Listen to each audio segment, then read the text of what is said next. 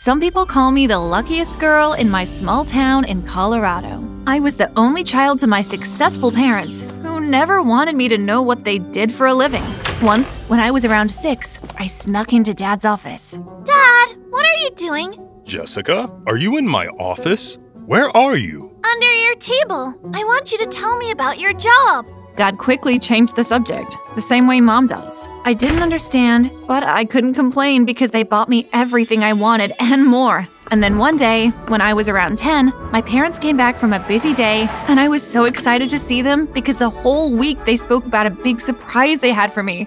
Jessica, come downstairs. Your surprise is here. As I ran down, I kept imagining that it was the latest iPad I asked for, since I was obsessed with the latest tech devices. But when I got down, there was this girl who looked almost like me. Who is this? This is your sister. What? I thought babies come from your tummy, and she's too big to be a baby. So how is she my sister? We adopted her. Jessica, meet Rebecca. And Rebecca, please meet our one and only little princess, Jessica. Rebecca looked at me, and then she stepped forward and suddenly curtsied. Lovely to meet you, Jessica. I didn't know how to react at that moment because my parents never told me they were bringing home a stranger. Nice to meet you too, Rebecca. Rebecca took some time to open up to me, so after a week of having her around, I thought I would do something nice. So I threw her a treehouse party. But as soon as she stepped in, she suddenly fell down the treehouse. Rebecca! I was shocked out of my mind. I had no idea what had made her suddenly fall like that until I got down and she started screaming. Get away from me! Mom! Dad!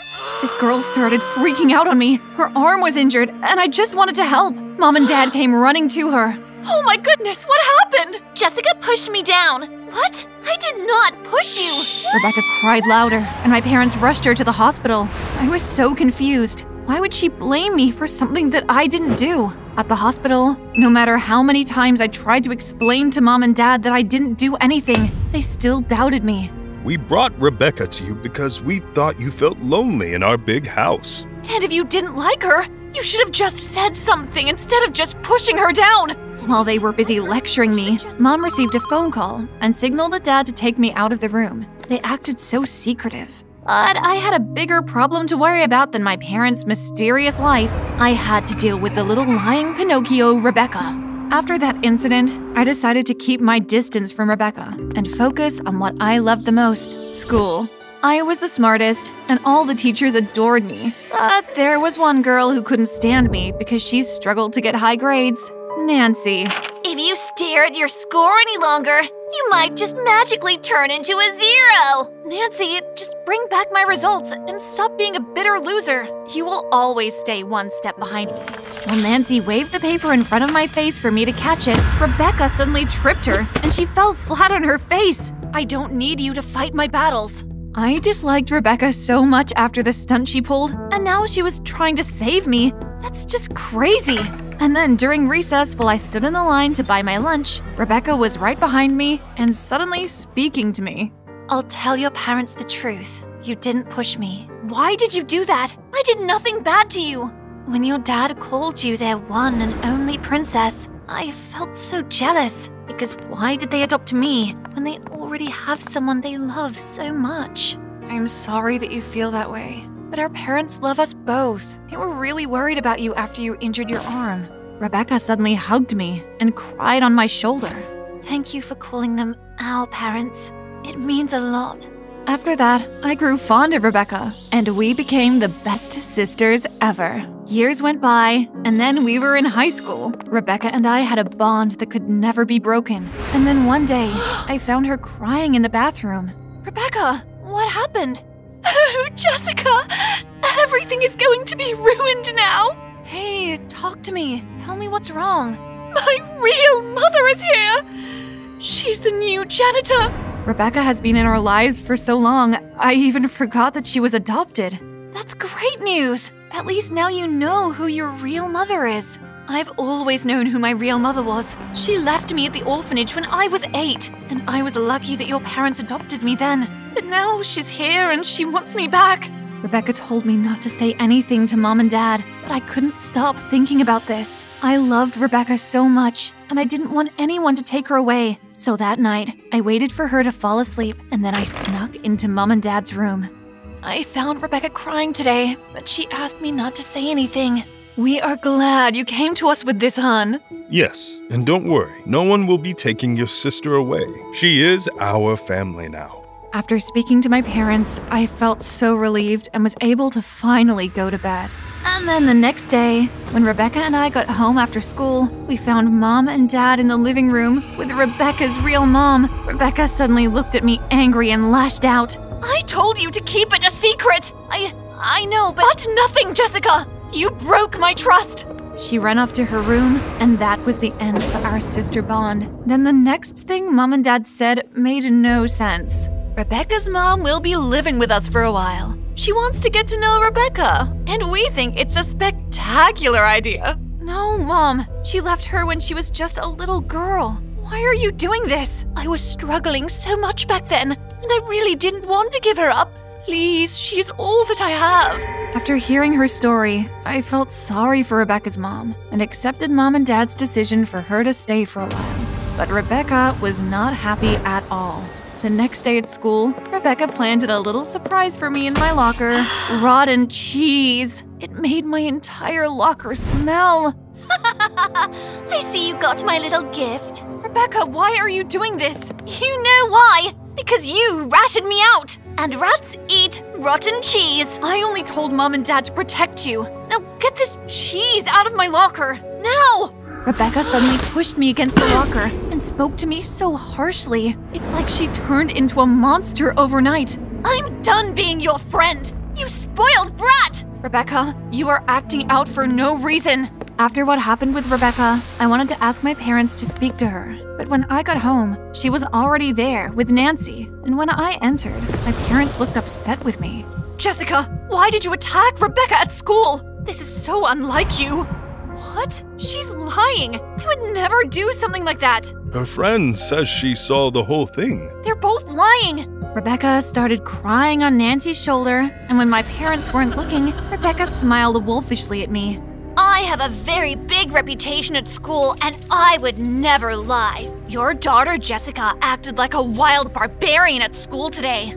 If I'm a barbarian, then you are the devil himself, standing here and lying to— That's enough. Now go to your room. This is unacceptable. You're grounded for a week.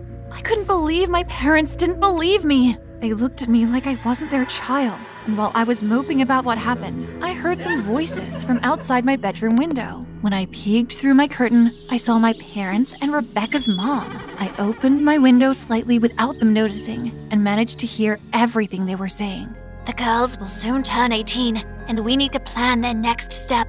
Oh, I can't wait to get my hands on all that money their parents left them. Yes, I'm tired of playing sweet daddy. I should be on an island, enjoying the sea breeze. And I don't have to play the stupid role of being the janitor. I can't believe how smoothly our plan worked. They are now at each other's throats. It's going to be a piece of cake getting them to sign those papers.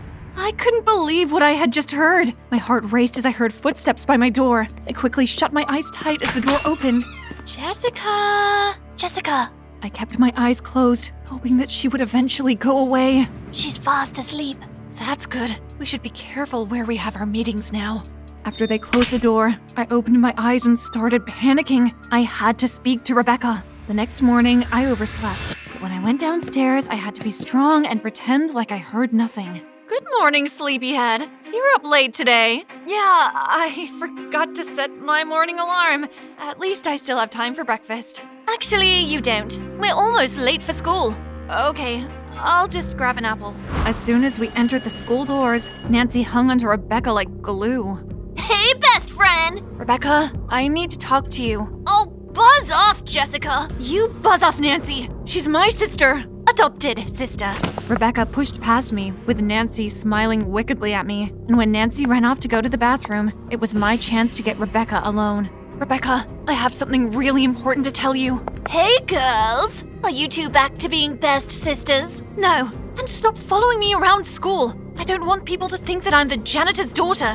When Rebecca walked off, I tried to go after her, but her so-called real mother held me back. Give her some space. She'll talk to you when she's ready. Just having her hold my arm gave me the chills. After she went off, I knew what I had to do to get Rebecca to hear me out. When it was time for cheerleading practice, I waited for everyone to leave the room, and once the coast was clear, I opened Rebecca's locker. I still remembered her password, and then I quickly searched for her hairbrush, got strands of her hair, and put everything back. I ran to the school science lab, where I thankfully found my science teacher, Mrs. Broody. Jessica, what can I do for you?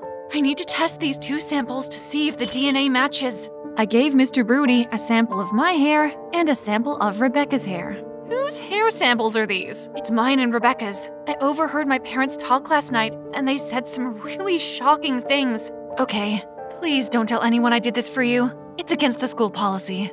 I left the samples with Mrs. Broody, and the next step was finding out who my real parents were. As soon as I got home after school, I searched for my ID document inside my chest drawer. In that moment when I found it, Mom appeared. Jessica, I didn't know you were back from school. Yeah, I just got back, and I'm going to the library. I felt so awkward around everyone in the house because in my head I knew they were strangers. And as I passed my mom, she suddenly held my hand and I froze. Do you need a ride to the library? No, I need the exercise, so I can walk there. I felt so relieved when I got out of the house, and I felt like I was being followed. But every time I looked back, there was no one. Until I noticed our gardener standing next to a dustbin, acting like a street person. Mom obviously asked him to wear that disguise and follow me, but I was no fool. I continued to walk towards the library, and then ran in and out the back door until I lost Mom's spy guard. When I finally reached the Home Affairs Department, my heart almost stopped when the lady told me that my ID document was fake. How can I find out my real identity? Simple. Your fingerprint. You can fake a document, but not a fingerprint. Once my fingerprint was taken, the police suddenly appeared and took me in for questioning. Why am I here?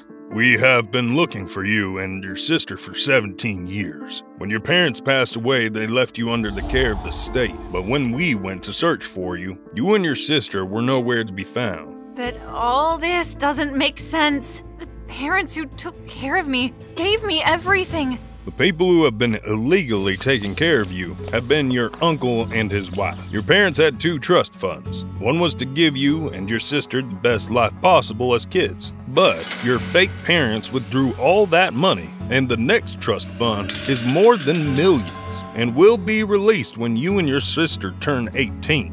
When the officer was about to tell me what to do next, my phone rang, and it was Mom.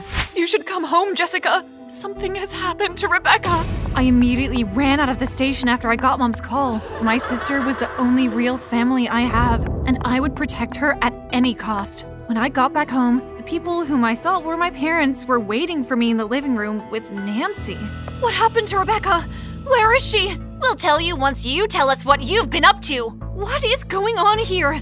Why are you here, Nancy? Because you've been living my life all this time with my parents who sacrificed their time with me to be fake parents to you, all for the sake of money. And now, you will not ruin things for us. Fine, you can have all the money, just tell me where Rebecca is. I could hear Rebecca screaming through the walls.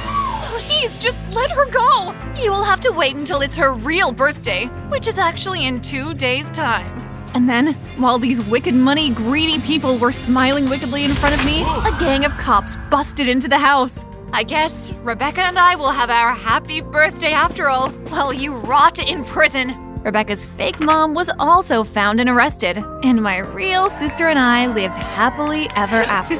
The lesson here: money-greedy people always get caught out, but an honest living will take you a long way.